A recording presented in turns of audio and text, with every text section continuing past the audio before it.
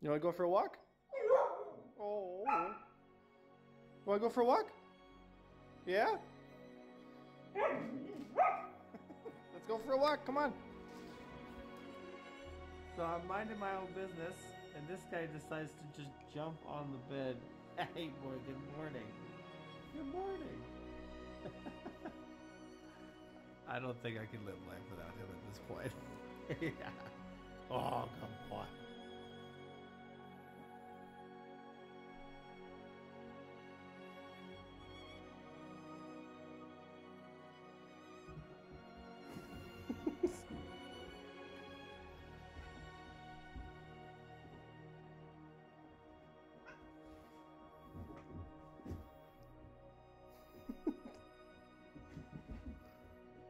Oh, and down they go.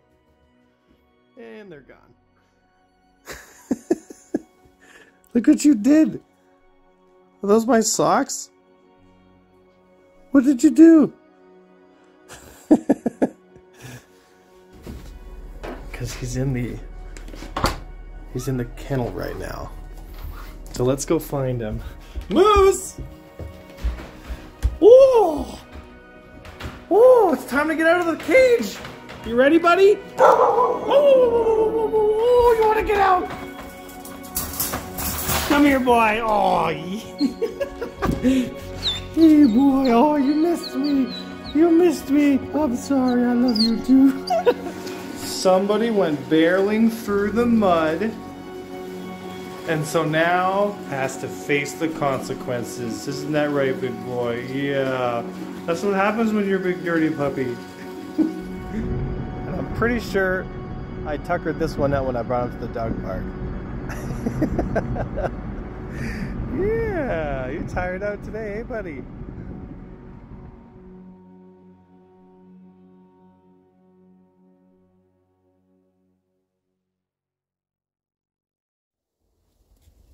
Stop eating that. Welcome back, everybody. It has been 2 weeks since I uploaded my last video, and there has been a lot that's been happening in the last little bit. This is Sam. He is Moose's brother. I went to see him when I picked up Moose from the breeder. So you're probably asking, why is Sam here and where is Moose? I'll get into the story,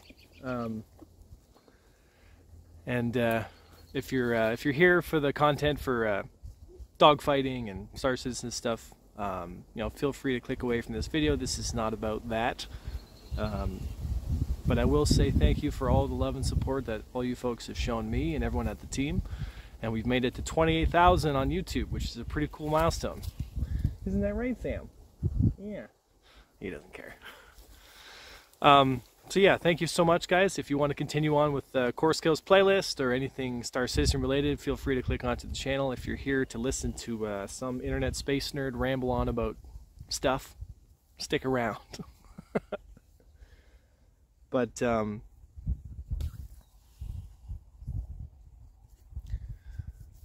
a week, I guess 10 days ago,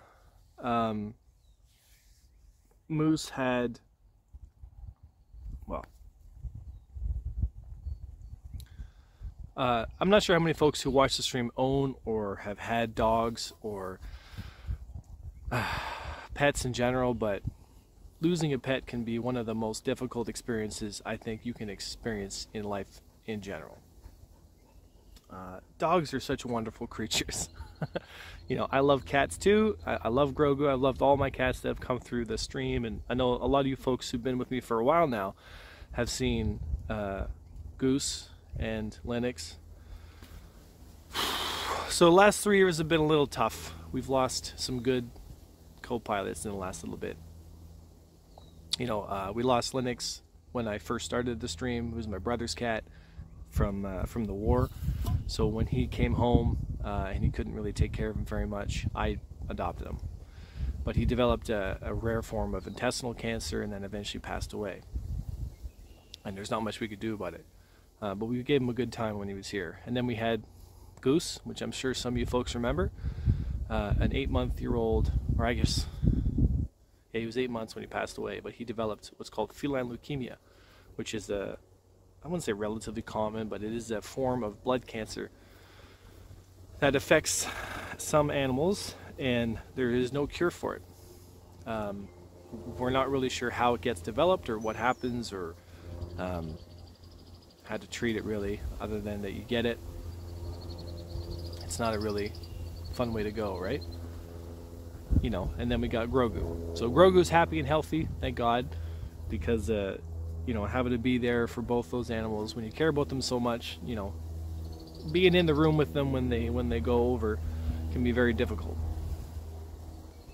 That's why the thing with Moose for me was pretty hard. Oh man. So Moose ate a cat toy, and if some of you guys don't know, Samoyeds have not the most robust internal system. They are an Arctic breed, so they eat a very specific diet of stuff for many years, so they don't really develop a very robust intestinal tract. It's kind of thin actually, or small. And so he ate this cat toy, and the squeaker inside the cat toy got stuck and lodged inside his lower intestines. So he was throwing up and not being able to keep food down. It was kind of hard for him, so I thought, this is not right. So I brought him to the vet.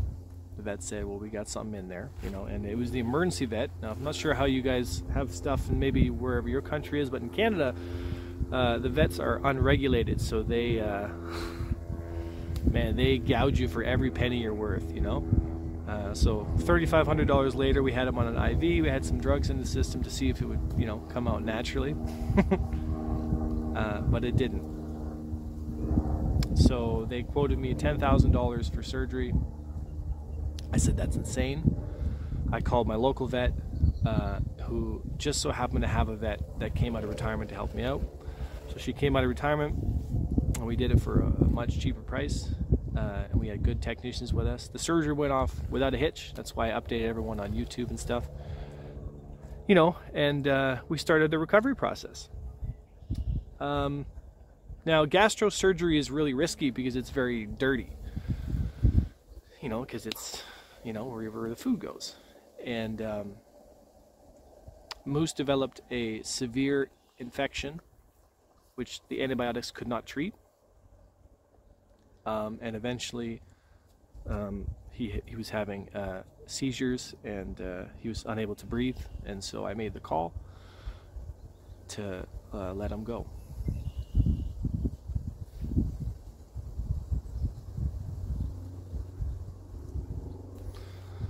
Oh fuck, I love that dog. Ah.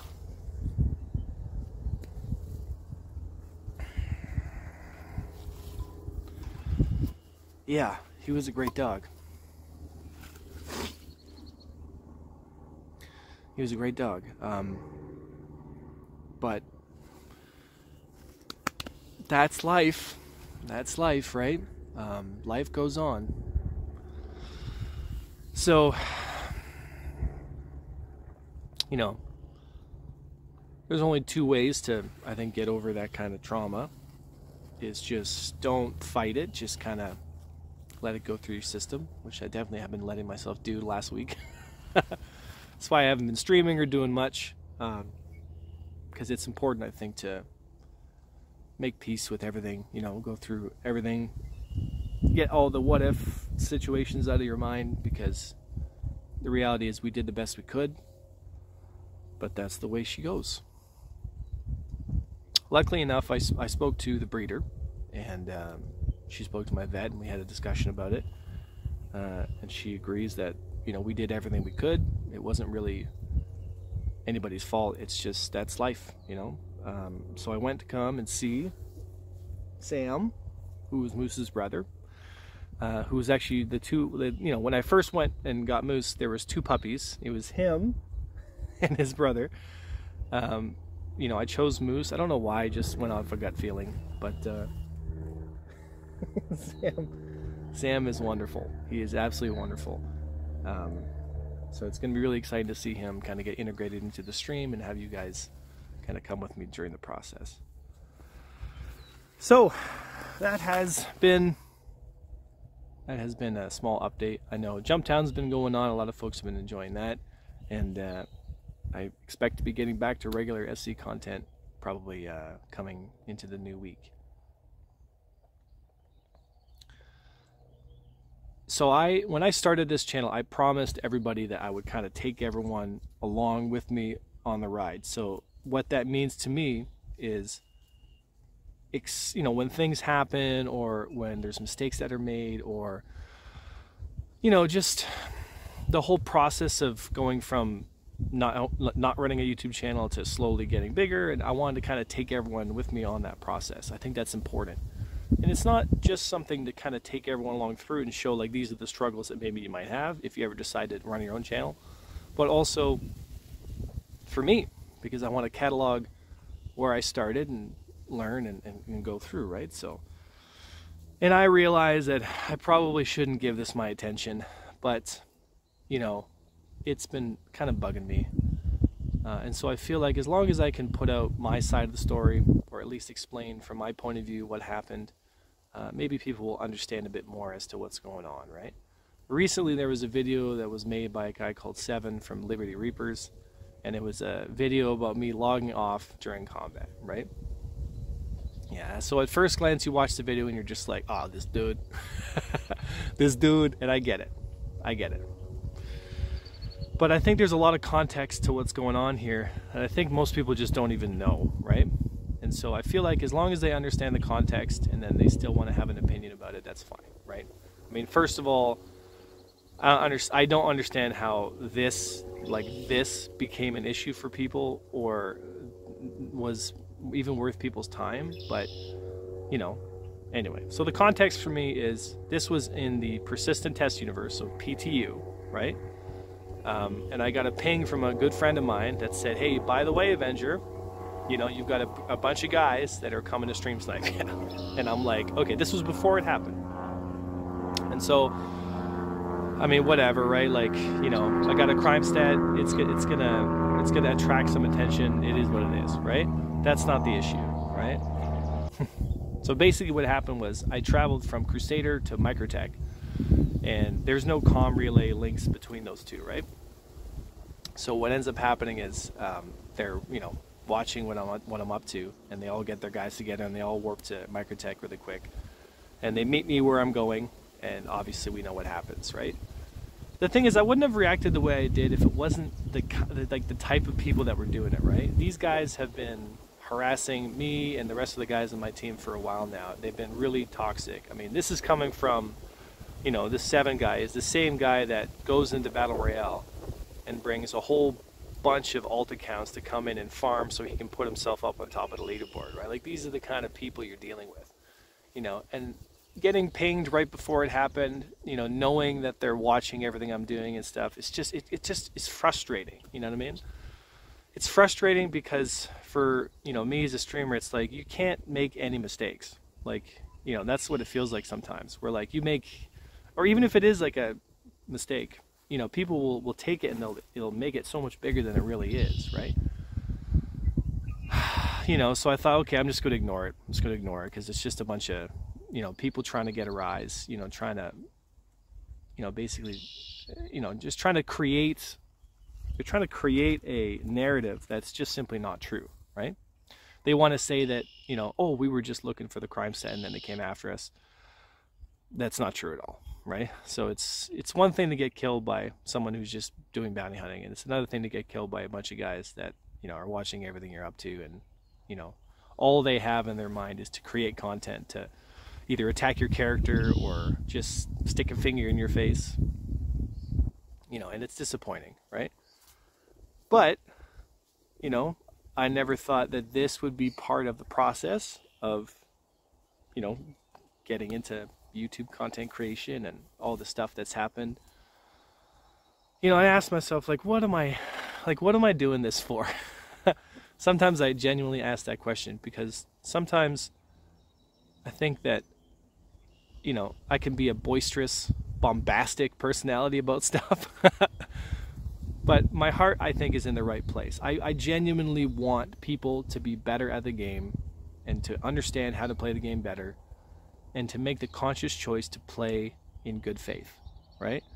Because the game is the way it is. It's got all kinds of bumps and bruises and issues with it. So it's up to us as a community to kind of give each other a break and be like, all right, well, obviously the game is a certain way, so we're going to try and play the game a little more in line with the way, you know, it is intended to be played. But not all the time people agree with that, and that's fine, I guess. But it just makes for a poor environment for people to, you know, want to get in, right? So look, that's my 2 cents, guys. You know, should I have handled the situation better? Probably. You know, even though it was like a blatant stream snipe, which is against the terms and conditions, I'm not going to report it. I don't care.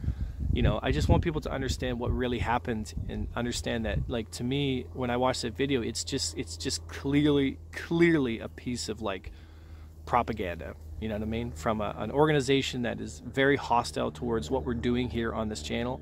I think in a lot of ways they're frustrated or maybe upset that people come here to learn and to get better. I don't know. Maybe that's ego talking. Who knows? But the point is, there's more to that. There was more context to that situation. I think if people understand, you know, that it was on the PTU, it was blatant, you know, stream snipe shenanigans. You know.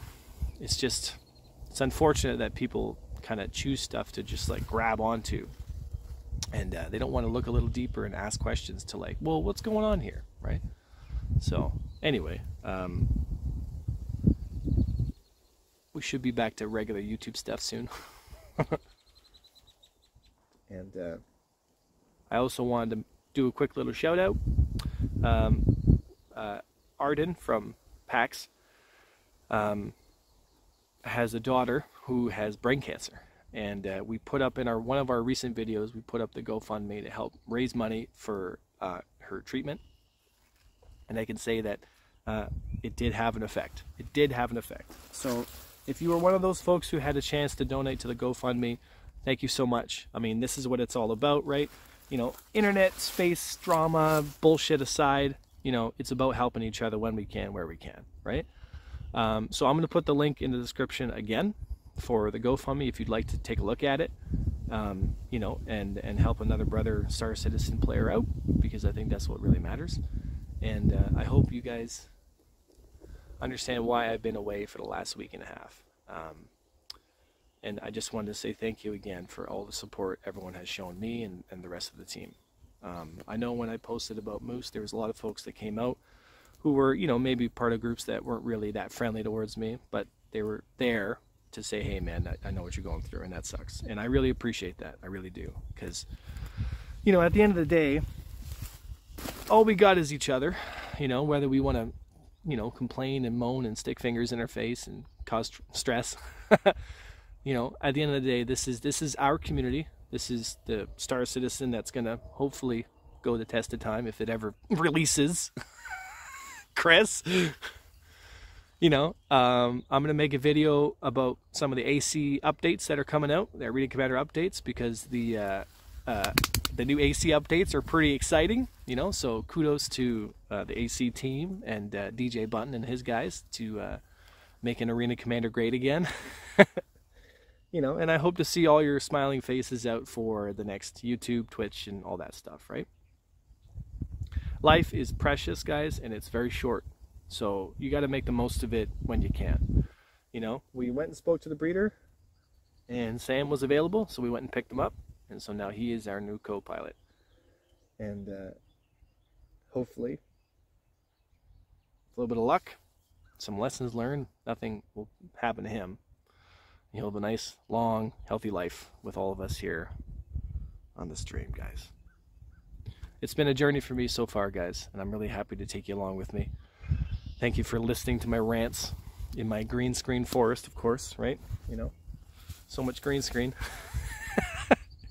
I'll see you guys on the next video on the next YouTube.